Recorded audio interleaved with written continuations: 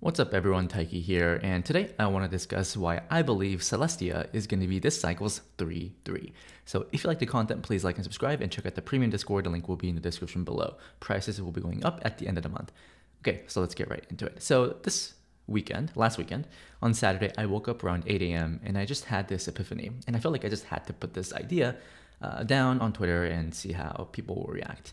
And it's a pretty controversial, I guess, headline, why TIA is going to be this cycle's 3-3. It's going to be a long read, but I'm going to just read through this and provide some color, my commentary.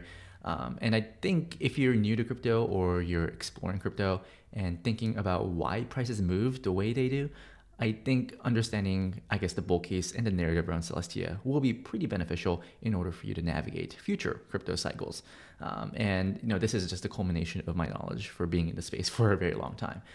But let's get right into it. So this video or this piece is going to be separated into 4 sections. What is Celestia? What's the narrative around the token?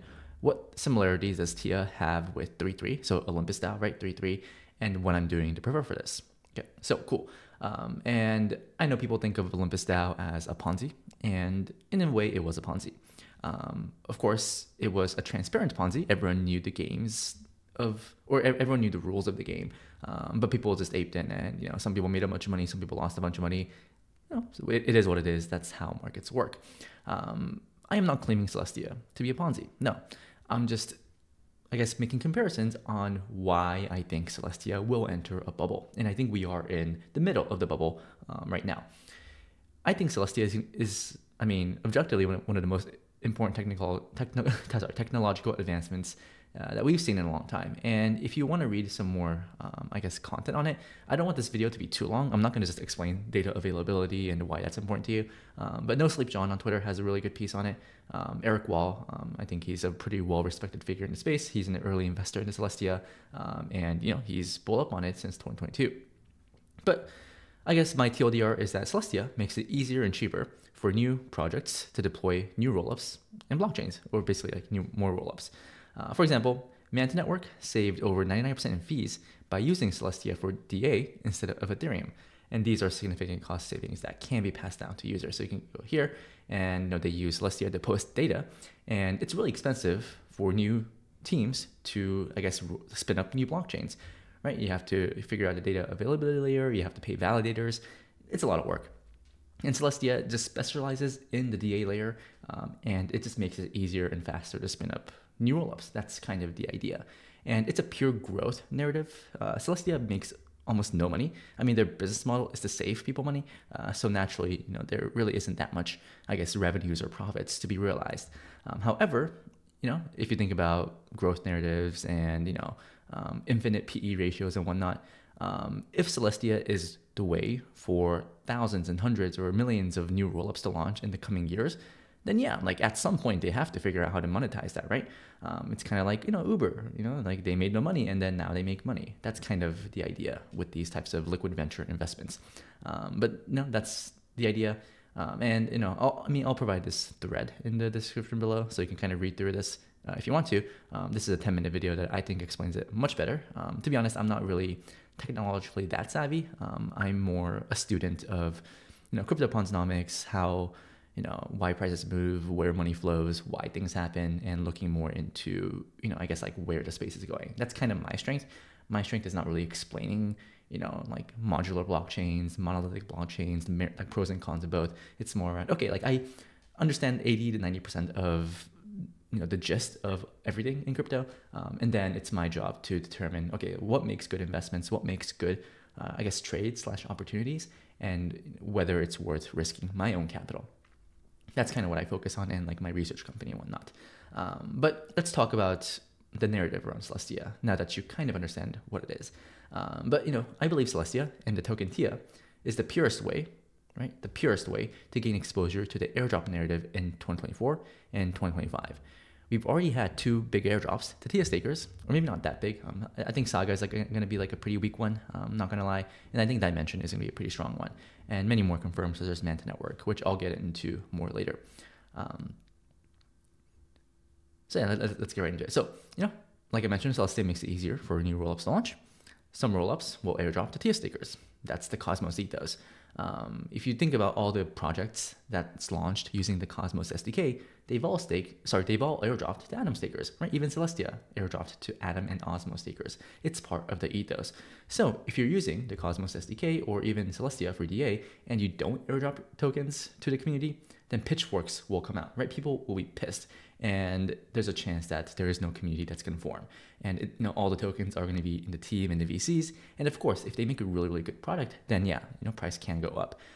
But do we really want to support those stingy teams, VCs?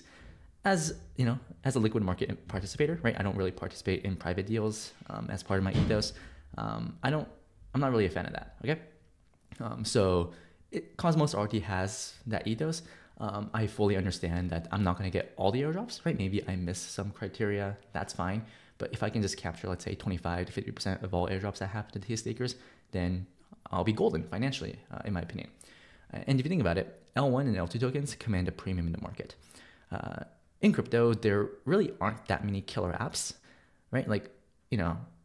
There's like no apps. I mean, there's Uniswap and whatnot, but there's like Uniswap alternatives. There's like no single app that exists in crypto where if it goes to zero, I mean, the entire world is going to collapse, right? I mean, that's not really how it's going to go. Of course, if Lido collapses, then all the crypto degens and the crypto people, they're going to get wrecked. I mean, myself included. But it's not really going to cause some economic doom or anything, right? It's just that some 20 to 40 year olds are going to just lose a bunch of their life savings, which I mean, I'm not hoping for that, but if you think about it, there's no real killer use cases or apps in crypto. So as a result, people just buy infrastructure, right? Whether it be L1 tokens, L2 tokens, like Solana makes no money, but hey, people are building on Solana, and at some point they can capture some fees and value accrual. That's, it's everything in crypto, or most things in crypto, is a growth narrative. So that's kind of how all these L1 or all these infra tokens have such a premium over, let's say, app tokens. So, let's think about this. So we see this narrative taking form. This is a narrative. It really doesn't matter what the price of TI is and the valuation, because the airdrops will more than make up for it. I realized this not that early, because I've talked about this before. I missed out on the Celestia airdrop. I got it, but I couldn't figure out how to claim it, and I just was I'm too lazy, right? Because I wasn't really thinking at the time. And I think the Celestia airdrop, if I did claim it, would be worth $20,000 to $30,000, or whatever. It's a lot of money, right? Low to mid 5 figures. And I know it's easy for me to be I missed out, I hate this token. But then I reevaluated the project and the token, and I'm it really doesn't matter right now. And you can kind of see why this has all the telltale signs of a bubble. So one of the reasons I'm making this video is because, I think this is going to happen for these reasons, and I want people to be aware of it. Because in crypto, it's really hard to try to understand why these things have such a high valuation. But trying to, figure out why, or trying to understand the reasons for why these things happen might allow you to better navigate the markets. Of course, I am not a wizard. I can't predict the markets, right? I'm not a psychic. I can just only make educated bets and hope they pan out. So that's the idea. So, for example, my Dimension airdrop, it already covers my cost basis for TIA, right? So I staked TIA, right? A bunch of wallets. I got DYM, a bunch of wallets. And at the time of writing, the price on DYM was $4. Now there seems to be buyers. Now it's trading at $5. I'm pretty bullish this project, not because I got the airdrop. That's part of it too. But I do think that, if you're bullish Celestia, you kind of have to be bullish Dimension is kind of the idea. But, that's going to be a topic for a whole nother discussion. But yeah, I bought Celestia at $13, right? The valuation makes no sense, but it doesn't matter because I got this airdrop, and now I 2x'd, right? Or I'm more than 2x because Celestia is up and Dimension probably goes up, but that's kind of the idea, right? The valuation doesn't matter because all these free tokens in the future are gonna make me more money. That's kind of the narrative around Celestia and why it's been literally up only. Up only, look at that. It's absolutely ridiculous. So that's one of the narrative. And I've talked about Dimension in the past. I'm not gonna get into it because I don't want this video to get too long, but the idea is, if you think about monolithic and modular blockchains, monolithic is like Solana, where it's one chain that does it all. It's an integrated chain, and then modular separates out execution, settlement, and data availability. So Celestia is really good at data availability, and it's better than Ethereum at that. or at least that's the narrative. And then Dimension is gonna just be really, really good at settlement, right? So if should the settlement layer be worth more than the data availability layer? It could be, right? Like, I mean, the thing is, no one actually knows, and that's part of the bubble because no one really knows how to value these things. And if staking these tokens get you more airdrops, then why should it matter? Of course, at some point it will matter, and that's why these bubbles just go crazy and then this crashes down. Anyways, with the airdrop narrative, you can see that this is a very reflexive cycle. The higher price goes, the stronger the narrative is, and the higher the price of TIA goes, it should technically drive up the price of DYM as well, right? Because if Celestia is worth, let's say, like $19 billion, is DYM at $5 billion? Is that fairly valued, right? Like, what if Celestia goes to 30? Then maybe DYM should go to 10. I mean, I'm not predicting these things. I have no idea. But I'm just like, this is how market psychology works. And as more and more airdrops happen, and we see these success stories of, like the Dimension airdrop or other airdrops, we should see more demand to buy and stake TIA for future airdrops. And this is the number of unique delegators, so like the number of wallets staking, I suppose. And just this when the slope just increased here, that's when the Dimension claims happened. The snapshot was taken here, and no one. I mean, I thought that would be bullish, but I mean, it didn't really change anything. And then I guess once people started to claim, it's like, oh wow, it's real, right? And then people are FOMOing in. And understand that for all Cosmos chains, if you stake with a validator, there's a 21-day unstaking period, right? So you can't just stake and unstake next day. If you want to unstake, you have to wait 21 days, right? So that also locks up part of the circulating supply. So more airdrops, more demand for TIA, more staking demand for TIA, and then more supply gets locked up. So it becomes a more illiquid market, which might drive prices higher really quickly, or drive prices lower really quickly. And then there's people speculating on perps on centralized exchanges, but I don't understand why they're doing that, because if you're just longing stuff on exchanges, then you're not going to be getting airdrops. But whatever, right? TIA staking also fits my thesis, because I do think that the Alt L1 trade comes back this cycle. I'm not saying Ethereum is dead, but going back to this tweet, I kind of expected ETH and layer 2s to establish a bigger moat and lead from other Alt L1 since the end of the bull, which was the last bull, which was November 2021. But if you think about it, I mean, Arbitrum, Optimism, they look the exact same. Sure, the tech might get better, there's EIP 4844, but generally, I mean, the apps are the same. And, ZK Sync, right? Tons of VCs piled money into ZK Sync. And then the number one TVL project is SyncSwap, right? It's literally SyncSwap. And yes, TVL is not that important of a metric, but it's more of this light bulb moment of Ethereum, L2s, it's not much has changed, right? If you think about it. So, okay, I have to go down here. Let's see. So me, right? There's kind of this meme right now where I'm a mid curve, right? I represent 68% of the population, and I'm a mid curve, and I'm okay being a mid curve. That's totally fine with me. And then I'm okay, if I'm a mid curve, then do I really want to buy L1s Sui, Aptos, Solana, say all these new tickers, and just hope that I make the right bet this cycle? No, if I'm a mid curve, I might as well just stake TIA and get all these airdrops, and then some I'll hold to 0, some I'll hold to infinity, some I'll sell, and it'll just pump to Valhalla, and I'll feel bad. And it's kind of a comforting narrative, right? It's, if you think about the friction of buying TIA, there's not that much friction, right? Because it's I like crypto. I'm gonna hold something for 2 years. I don't know what to hold. Bitcoin, ETH, Solana. Oh man, TIA. It's pretty easy to enter the trade because it's a good narrative. It's a very, very simple narrative. It's very psychologically comfortable, right? You have to think about this type of stuff.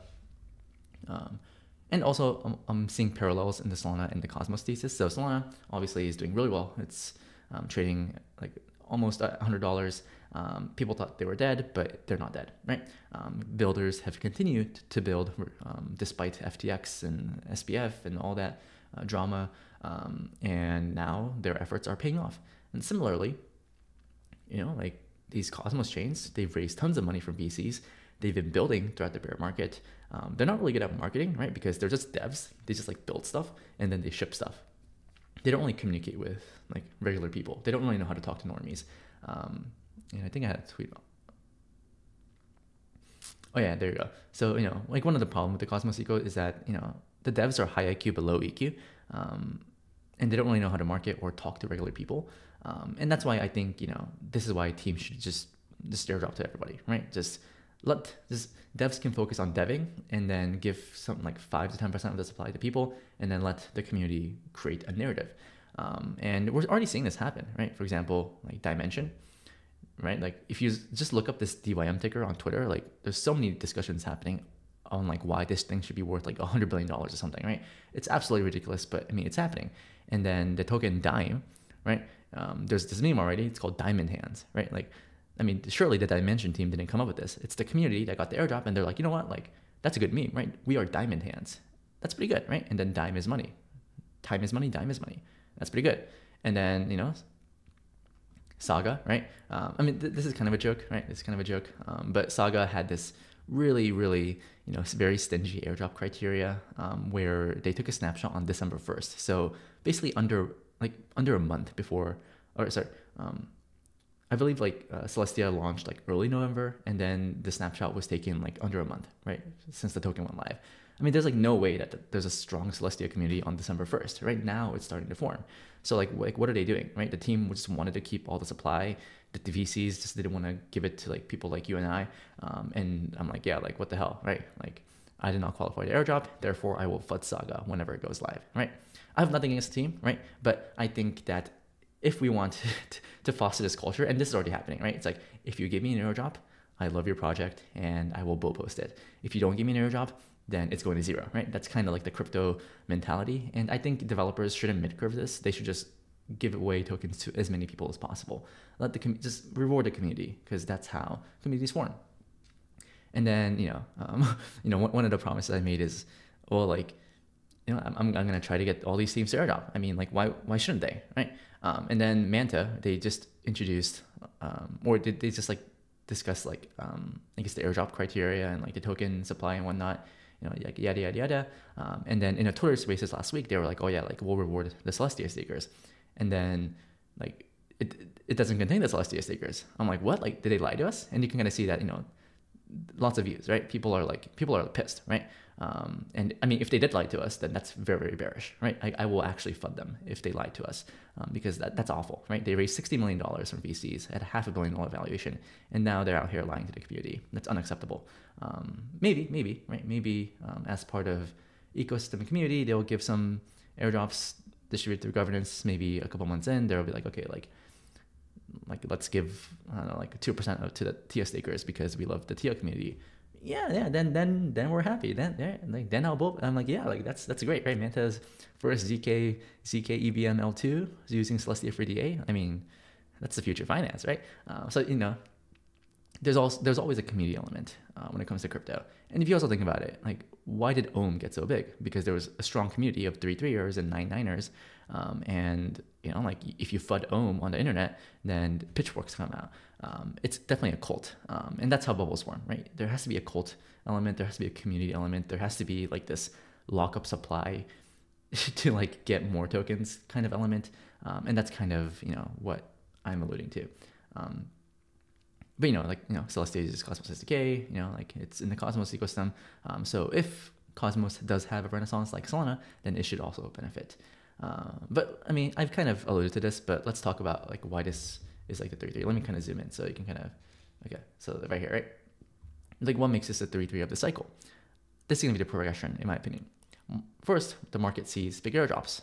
I mean, like if this thing trades at $5, you like literally if you staked one TIA, like one unit of TIA, like $20, you got 200 tokens, right? Like you stake $20 to get $1,000. I mean, that's pretty ridiculous, right? That's pretty ridiculous.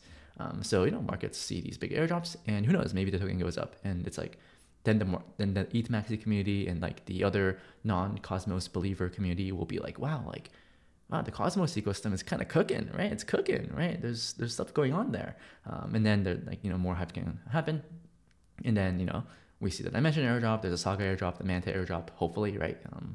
If they didn't lie to us, and then there's more and more airdrops. And if you just follow Celestia on Twitter, like every single week, there's a couple projects that announces that they're using Celestia for DA. And if the narrative is that Celestia makes it easier for to like, I guess, launch new rollups, then we should expect hundreds of rollups. Maybe 99 of them go to zero, but like all you need is one airdrop, right? That's kind of like the psychographic. And then people dream about the size of these airdrops. And then, you know, if you kind of do this mental model or mental math in your head, buyers become more and more price insensitive because of airdrop expectations. I'll be honest, I have no idea how to value this thing, but I think the market is valuing TIA with this generic function. Okay, valuation equals future value accrual to the data availability layer. I have no idea what that is. Mimetics, I mean, that's very fluffy. Narrative, right? I have no idea. And the future expectations of airdrops to TIA stakers, right? If you stake $1,000 at the TIA and then you get more than $1,000, then like, why should you care what the valuation is? So naturally, because the first 3 points is kind of fluffy, and the fourth one is the only one we can kind of cling on to, that's what, you know, I mean, the human brain just clings on to simple things because we don't want to overcomplicate things. So, you know, yeah, who cares, right? And then I don't really know who this guy is, like nothing against this guy, but I actually took this from Jordi Alexander, one of his articles. And, you know, it's like this, like last cycle in 2021, we had like Olympus DAO, Wonderland, and like all these like forks promising like billions and gajillions of APYs. And I mean, like at the time it was crazy, right? Like I go on YouTube and there's like all these new like Zoomers and like new YouTubers I've never heard of with like thousands of like tens of thousands of views talking about all these own forks. I'm like, wow, people really love this stuff. But you know, it's a pretty, I mean, it's like a good narrative, right? Because trading is hard, investing is very, very hard. So if there's an asset where you can just buy and stake, and no matter what price does, like you'll make money. I mean, why wouldn't people like that? Of course, in the case of Olympus DAO, in like the forks, the APY is being paid out in the token, right? So if the token goes to zero, then the APY is zero, right? So, and then like whatever money you put in goes to zero. So, you know, people figure that out eventually. And, you know, like this narrative of, you know, if the APY is so high that you can enter later and make a lot of money, regardless of the price. I mean, that's not how math works, right? Price of Ohm can go down 99% and you'll be okay because the API will make up for it. Now's the narrative. And now the narrative, and I'm not saying that, you know, this is the right narrative, but this is what's happening, right? As market participants, like we can't just project our opinions on the market. We just have to observe the market for what it is and understand why prices are moving. And, you know, right now people are saying it doesn't matter because the airdrops will make up for it. And how can people disagree? I mean, the Dimension airdrop it's a big one, right? It's a really big one. And if you're an early part of the Celestia community, then chances are like you're up 2, 3, 4, 5x, right? Pretty crazy. Completely different project. Celestia, amazing technological innovation, like amazing. Ohm, you know, not like nothing compared to Celestia, but the narrative has similarities and it has the characteristics of a future bubble. And also, like, what creates bubbles, right? What creates bubbles is if, I guess, like retail like piles into the trade, right? I mean, like to put it bluntly, right? I'm retail. We're all retail in the grand scheme of things. We're all just doing the best we can, and you know we have to deal with the results. But I mean, I run a YouTube channel. I see the metrics. I see the views and the numbers. And the one thing I've realized is that retail just loves airdrops. And like why shouldn't they, right? The promise of turning like $100 into like $100,000 sounds amazing. And, you know, I mean, I'm not really like attacking these YouTubers because I'm literally making a Celestia video, right? So like I'm part of the problem, I suppose. But I mean, like I'm just trying to provide a market commentary. And I'm telling you that, I mean, this is a bubble, right? We're in this bubble. I have no idea how it's going to go, but it is going to be a bubble, right? That's kind of my observation. And even like my channel, right? It's like I have these podcasts and they do pretty well. I had Ansem on, right? Like the main character, 21,000 views. But like, you know, like this ultimate Cosmos and Celestia airdrop farming guy 2024 has 24,000 views, right? People just love airdrops. And then, you know, I make some book review video with 4,000 views. And then I'm like, oh, like Dimension and Manta airdrop updates, 9.4 thousand views. Just people gravitate towards airdrop content. And if people demand airdrop content, then it's natural for crypto YouTubers and TikTokers to just create airdrop content. That's how it works. And that's also a reflexive cycle when it comes to attention. So, you know, the other YouTubers I talked about is like Crypto Cove. I don't really do tutorials. I let other people do it, right? So if you wanna, maybe shout out to this guy. I mean, okay, like let's talk about this, right? You go down here, Bungie refuel tutorial, 154 views. You know, stake 20 TIA, turn 200 into $10,000, 23,000 views, right? And now he's becoming like this airdrop farming guru guide. And there's nothing wrong with that, right? I mean, I'm like very useful content, like good job, right? I mean, he's adjusting to the market environment, you know, like very short, simple, easy to, great, good stuff, right? Crypto Cove, good stuff. Miles, right? This guy's a grinder, right? I really respect the hustle. And, you know, it's like, yeah, like airdrops, right? Turn 100 into 18K, you know, like, I don't know if that's possible, but I mean, it could be. Like, how can I mean, literally, you could have turned $20 into $1,000. So like what am I supposed to say, right? I mean, yeah, it's possible, I guess. You know, Dynamo DeFi, right? Also, Patrick, he's a good guy. You know, How to Bridge to Metis, 900 views. Cosmos Airdrop Guide with insane potential, 26,000 views. People just love airdrops. And I mean, if you're a trader, like you have to keep track of this stuff, right? You can't just go on Twitter and be like, this is good tech.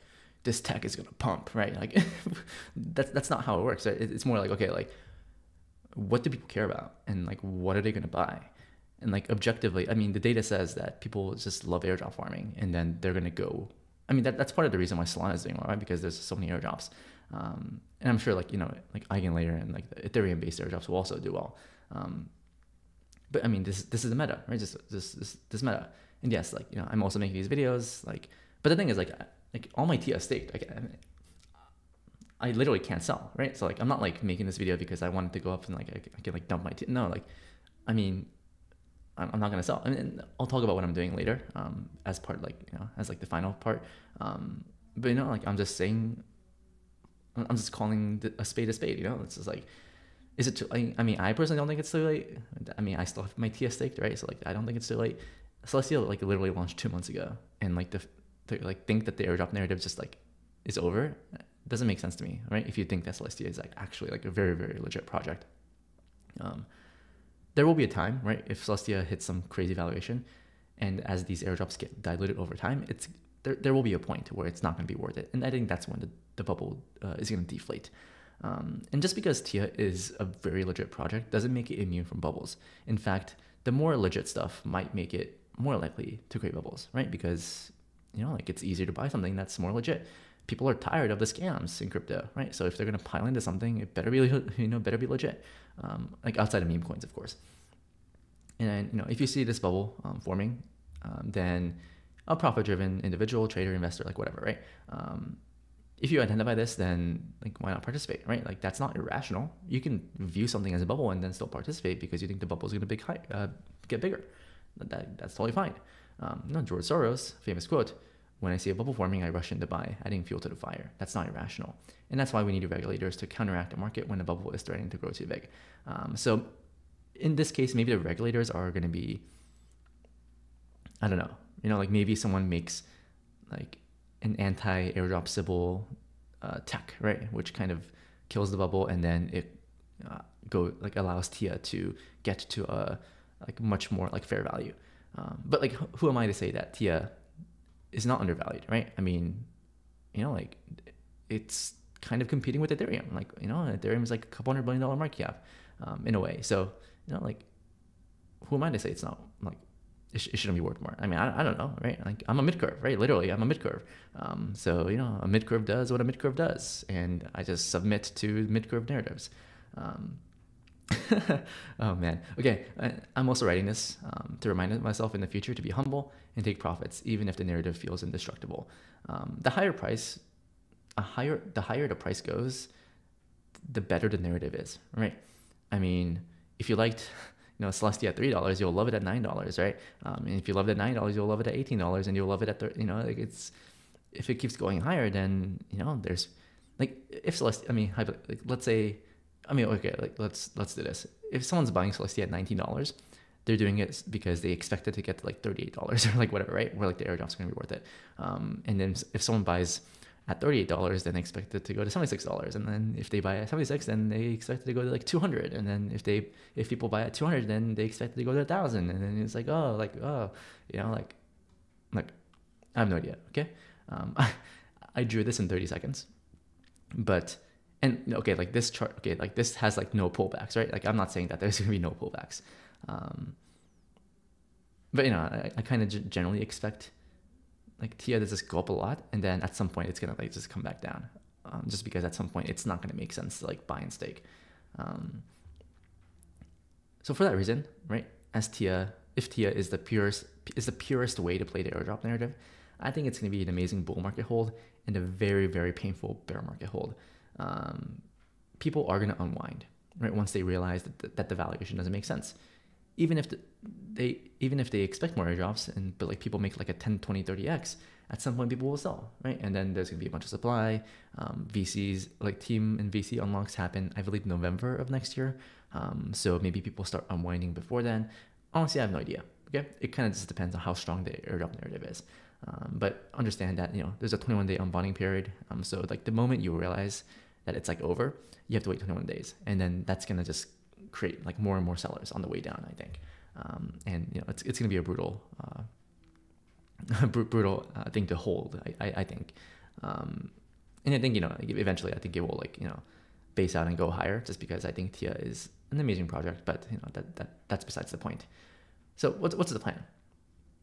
I am staying in TIA. Okay, like I'll hold some airdrops, I'll sell some airdrops. When do I sell? I don't know. Okay, like the point of a bubble is that it can go much higher than you expect, and it can go much lower than you expect. My current plan, okay, so I wrote this January 13th. I'm making this video January 16th. If you're watching this video like February or March or April, look, my opinions might have changed. Okay, just understand that. I change my mind pretty often. Like one day I'm bullish, and next day I'm like, yeah, you know what? Like I'd rather hold that thing, and then I sell. So just like, if you're reading content and it's like old, like just be open-minded to the idea that this guy could have changed his mind, right? Especially in crypto, because it's so volatile, things change so fast. It's like what am I supposed to do, right? I can't just make videos every time I sell like 5% of my stack. Like that makes no sense.